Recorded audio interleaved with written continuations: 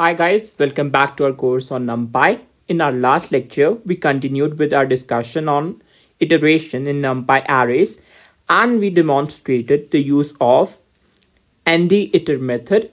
Today we are going to start with searching and look at the where method. So what is searching? Searching is the action of accessing a specified element from the array. So here in this lecture, we are going to use the where method to search in a NumPy array. So let me just write Python 3, hit enter. Now I'm gonna import NumPy as np.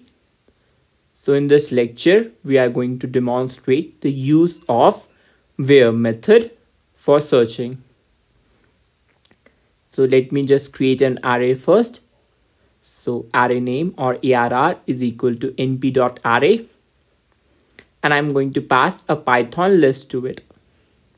So I can write any random elements while creating the list. And I need to close the brackets and hit enter. Make sure that your parentheses are balanced. Now I'm gonna create a variable x and I'm going to store the index in it. So x is equal to np.where and I'm gonna pass the condition. So where ARR is equal to 2. So this will return the indices where the value at index is 2. So we can see that the indices where the values 2 are 1, 6 and 8. So this means that the value 2 is present at multiple indices, which are 1, 6 and 8. Now let's move on to the next example. Now we are going to search for a value which is not present in the array. So let me just give the value 10, which is not present in the array. I've stored the result and I'm gonna print it. So we can observe that I got the result as an empty set or empty list, indicating that the value 10 is not present in the array. So this results or it returns an empty list.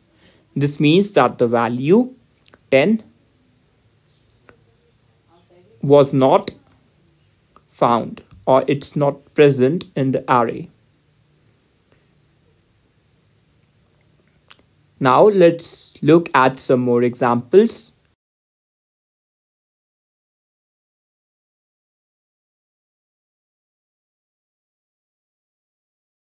So one more example.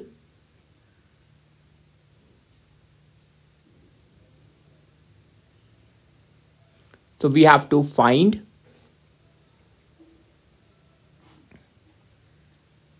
the indexes where the values stored or values are odd.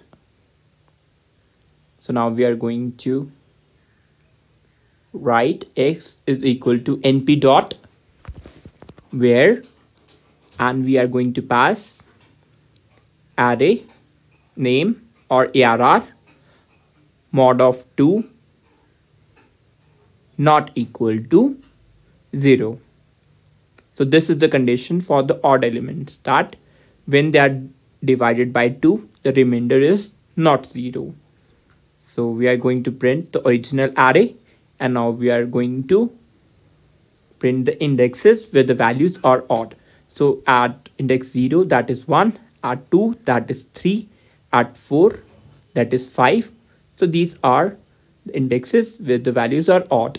Now next example is find the indices where values are even. Now we have to replicate the same thing. We just need to change the condition.